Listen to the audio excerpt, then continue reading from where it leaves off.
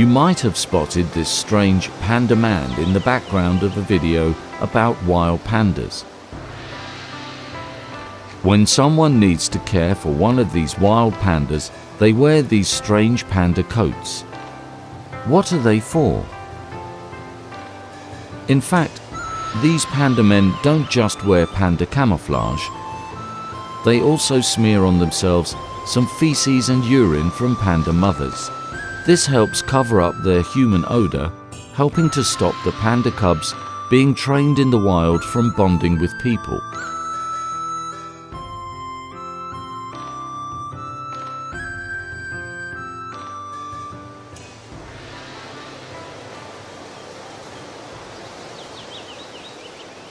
This is the pandas' training ground at Tiantai Mountain.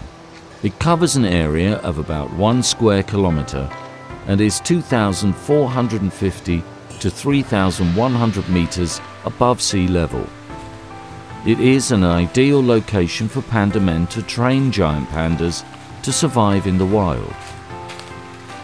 2 female giant pandas, Qin Xin and Little Walnut, are learning the skills they need to survive in the wild. Before they are released from care, they need to learn how to live in the natural environment.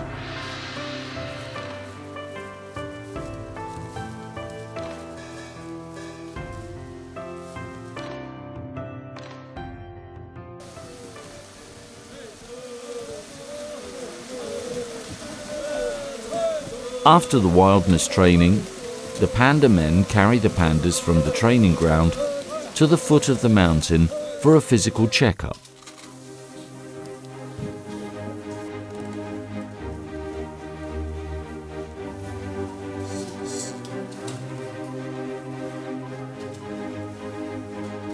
After experts have confirmed that they're developing well and that they're healthy, it's time for Qin Xin and Little Walnut to be released.